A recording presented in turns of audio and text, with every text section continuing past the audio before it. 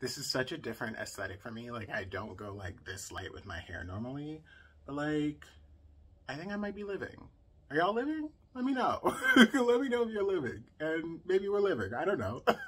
Okay, but I did try lining my lips differently, and they do look bomb as fuck. So, can I get a little commotion for the lips? Like, a little commotion for the lips, please. Thank you.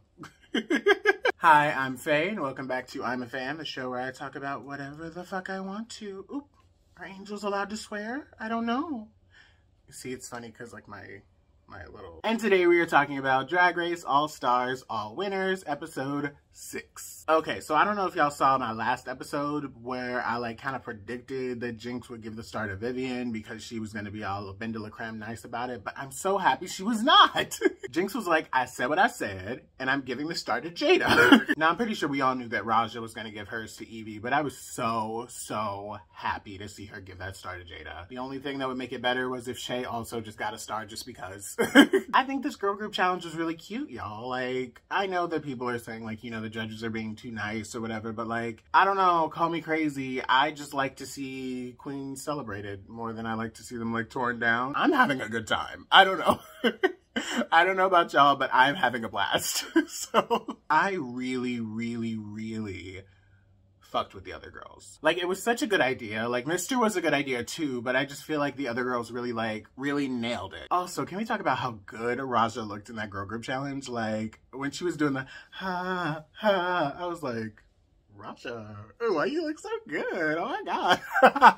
Like, she always looks good, but she was just like, she was living her Y2K fantasy. But like, high key, what happened to the stories for the girl groups? Because like, the girls were in the workroom, like, coming up with these great stories, these great backgrounds, and then just like, they get on stage and there's nothing from that. I don't know, I was kind of expecting Ross to give us like a little information before they came on and then maybe do like the little interview after too. Like, if the backgrounds didn't mean anything, like what were we doing?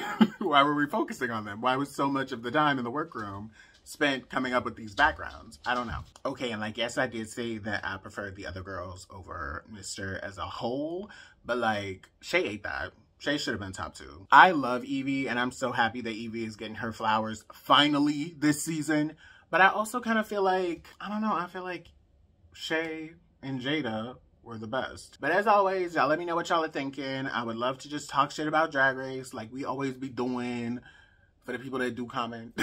And in the meantime, I'll see you next week for the next episode. Bye, y'all.